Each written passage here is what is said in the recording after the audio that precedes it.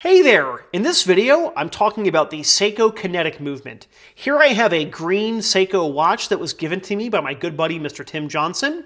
You can find his YouTube channel linked down in the description.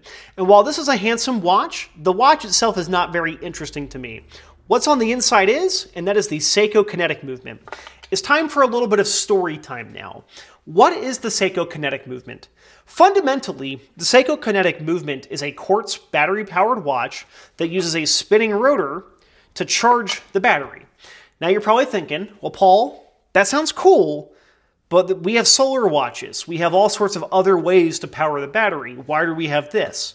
This movement goes back to the mid-1980s.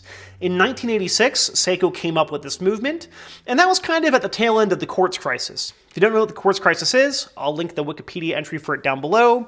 But the long and the short is that battery-powered quartz watches hit the market, and it temporarily killed the mechanical watch market. A lot of the Swiss companies went under or had to get purchased out, and battery-powered watches became the norm for a good while. It really wasn't until the last 25 years that you started to see a lot more mechanical watches because they became fancy and luxury and trendy again. This movement itself is a newer kinetic movement, but the kinetic itself goes back to 1986.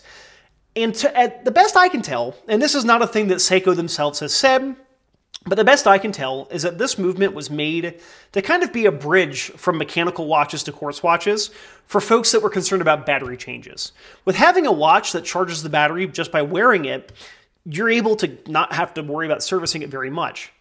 The issue for me is that it's such an inefficient way to actually charge the watch. It takes, for this movement, 250 rotations of our rotor per day to charge the watch. And this watch doesn't have like a manual crank, like a crank battery or something. Some of the Seiko Kinetic movements did have a manual winding mode, but for this you have to wear it a ton to actually be able to charge the battery.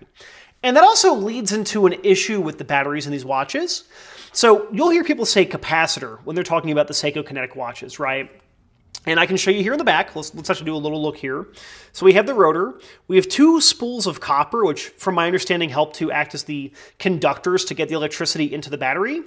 And then we have that piece right here, surrounded by red. A lot of people will call that a capacitor, but that is a battery. However, it is made a little bit more confusing by the vernacular that Seiko uses. They call that a capacitor. When the original Kinetics hit the market in the mid-1980s, they used a capacitor. If you don't know what a capacitor is, and I forewarn you, I'm not an electrician or an electrical engineer, a capacitor is a thing that holds onto energy and then uses it somewhere. Capacitors are generally like a smaller thing. Batteries are kind of like a string of capacitors. And I get that that's kind of really simplifying it, but the long and the short is that a battery is going to be more efficient than a singular capacitor. The old Seiko Kinetics used capacitors, but by the late 80s, early 90s, they ditched capacitors for lithium-ion batteries. So what you have in most watches, what you have in your cell phone, standard lithium-ion batteries.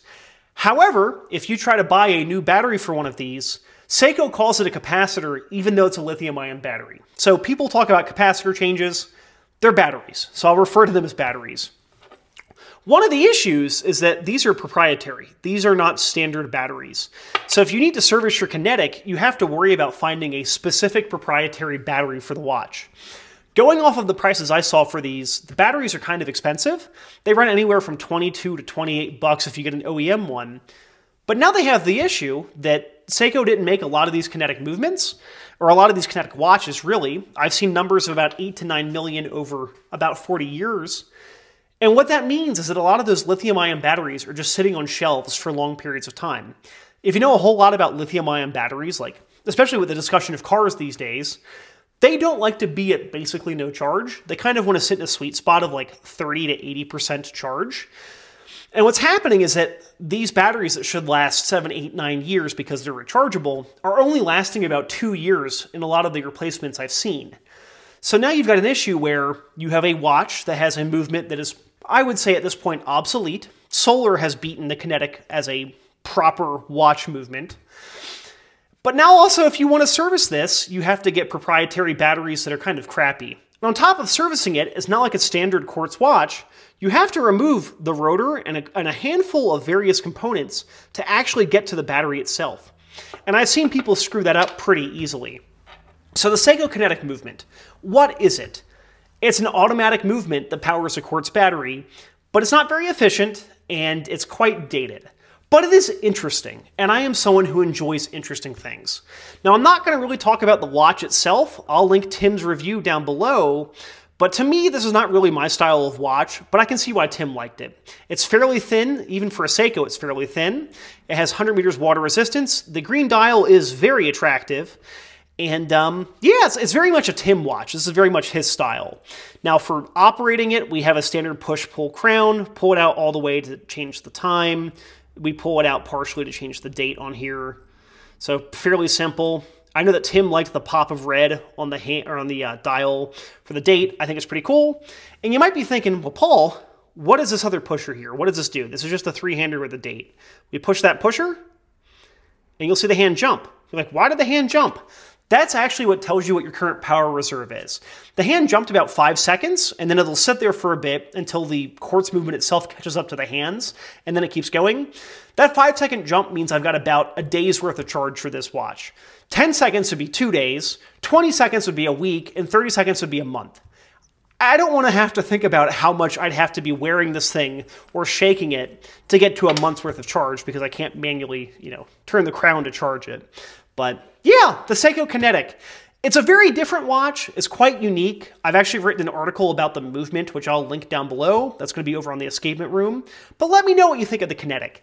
At this point, which is May of 2025, this movement is discontinued. So I think you're going to start to see more and more of these pop up on the used market. But keep in mind that if you want to get one to try to wear it, the batteries kind of suck. So don't expect these to have the best longevity for batteries. And expect to pay about 10 times the cost just for the battery itself, not to mention the servicing fees for removing parts of the movement to get the battery back in there. So yeah, let me know what you think of the Kinetic down below, and thank you very much for watching.